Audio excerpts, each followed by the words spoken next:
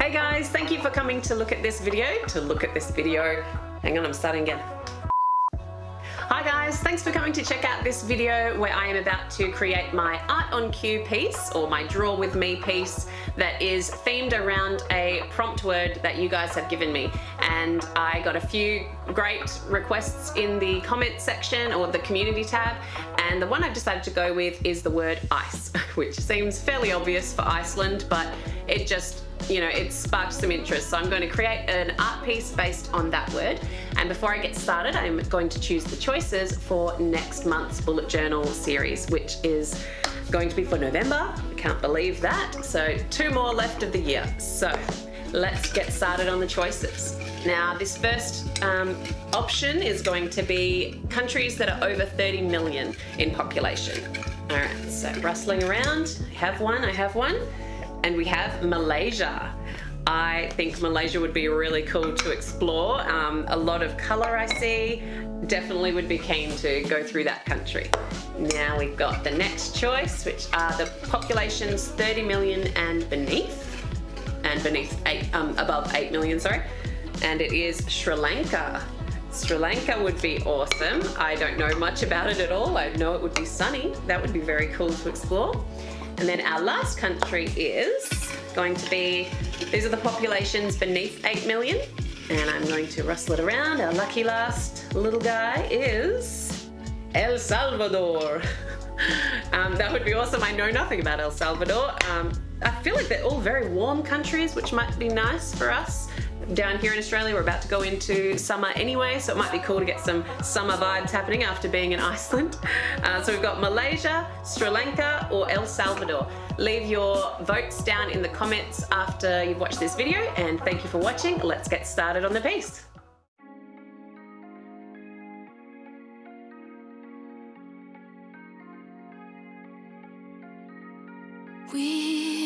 We watch the sun go down over the same old town, like so many times before. We look at the same old stars, battle the same old wars, like so many times before.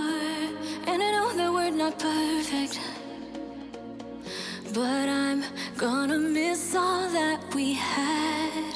Yeah, I know that we're not perfect, but I need this night for the last time.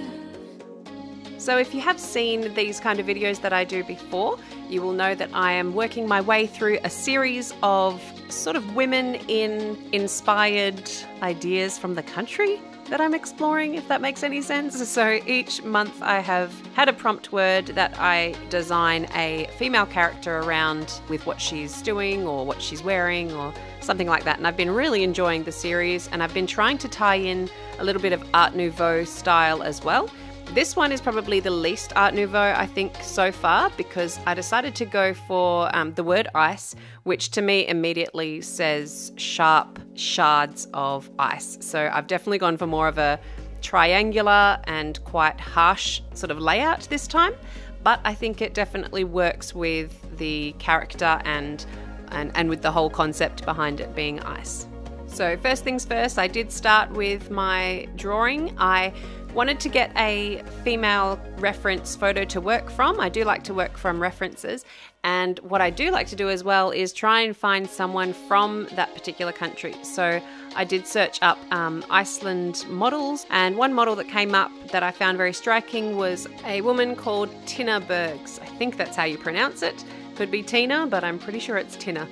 If you do know for sure, let me know down in the comments. But yeah, so Tina is a very attractive girl, very slender, and she kind of made me think that I wanted to turn her into an elf, because one thing that I found really fascinating throughout the Iceland setup was the belief that Icelanders have in elves and all the folklore and true faith that is very prevalent across the country.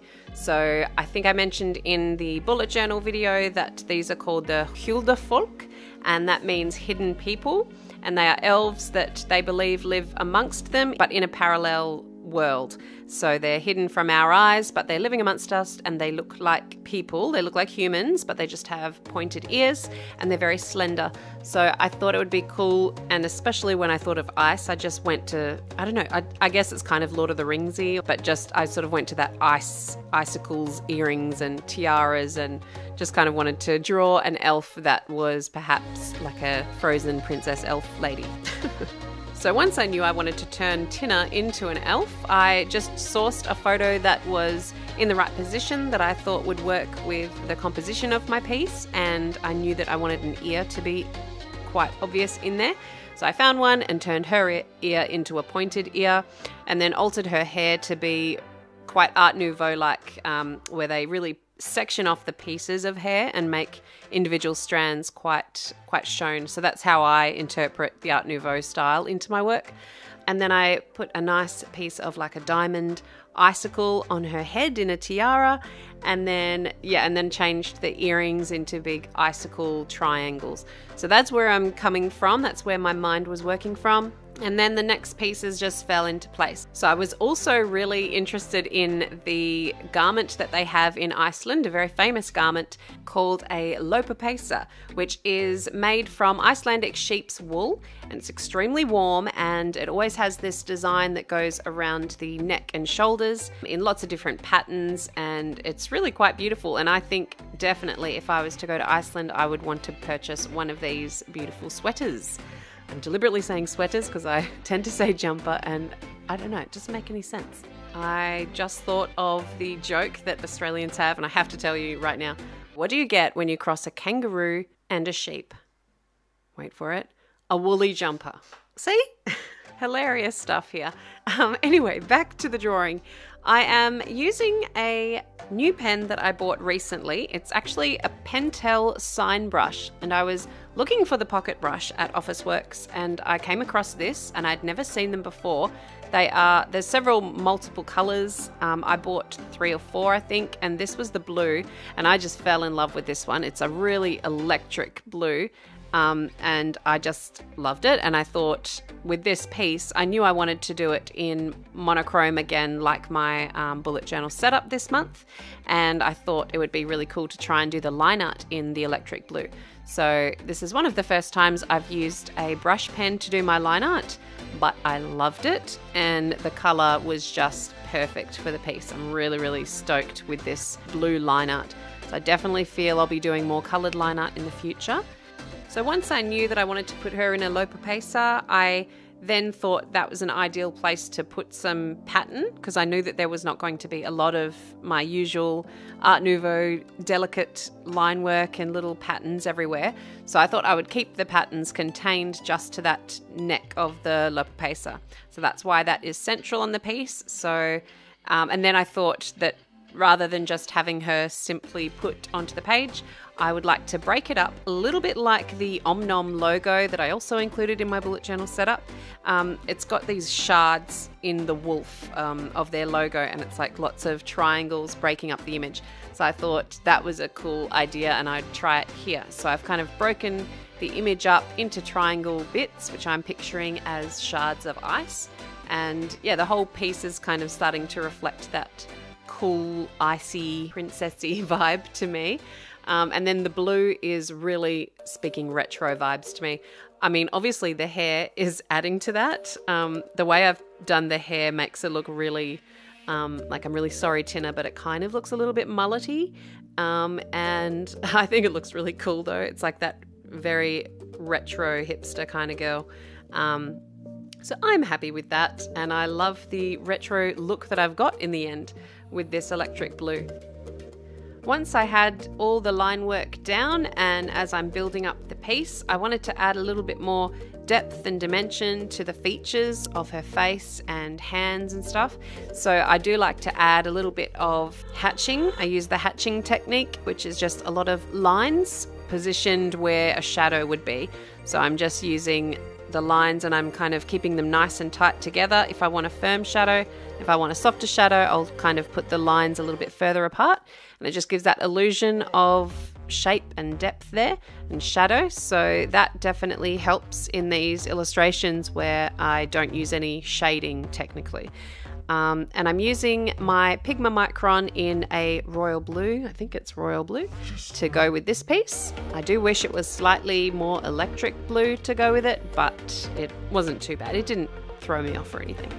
And then once my line work was all done and I had filled in as much contrasted bits in those shards that I wanted to with the electric blue pen, I decided to go in with a little bit of gouache. So normally I do watercolor for these, but I just used my gouache pretty much as a watercolor. So I just used quite a bit of water mixed with the gouache. And it is my Holbein gouache in the color Ultramarine Deep. So it was the absolute perfect color for this. So I didn't need to mix it in with anything. And then that just gave me some sort of like soft watercolor effects in the shards of ice. So I tried to add it in lines, kind of giving a little bit of, what could you call it? Like where they've been cut through, like a diamond being cut. That was the concept behind it. That's my theory. In practice, it didn't really look anything like that, but I am happy with the effect that came out anyway.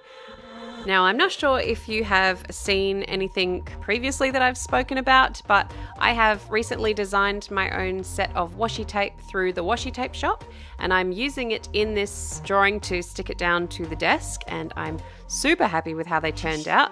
So I'll just give you a little sneak peek of how they turned out. I'll show you the 5 washi tapes, all inspired by different countries. I will do a proper launch video, I think, for these coming up, either on my Instagram and on here on YouTube, but I'm just very excited to see them in the flesh, and all the gold on it is just beautiful, and I'm really proud of them. So there is a link down in the description box if you wanted to purchase any for yourself or anything from the Washi Tape shop.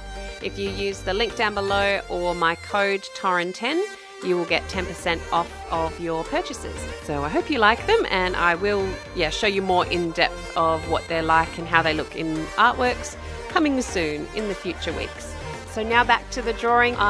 Once I've laid in the gouache in those triangles, I just let it dry, and I have digitized this. If you would like to own this piece, I do have it available as a digital download from my online shop. And then this artwork will also be going as a bonus to my Voyager patrons this month, who, along with my adventurers and wanderers, really help me to keep my channel going. Their support through the subscriptions on Patreon keep this alive and be able to do what I do. So I really thank you guys so much for the support. And if anyone else would like to contribute and help me to keep this boat going, the link is down in the description box. Every little bit of support does help me immensely. And thank you to my latest patrons, who are Britta M, Tori H, Bien C, Anne-Marie F, Yael S, Fatma A, Patricia S, Emma S, Erica M, Sandra S, Jessica M, Kendra M, Renee B, Hillary, and Teresa S. Thank you all so much, and to all my patrons, and to you guys all out there watching this video. Thank you so much for being here. I hope you enjoyed this draw with me. It was quite chatty, and I hope that didn't bother you at all. And I will see you in the next one. Thanks, guys. Bye.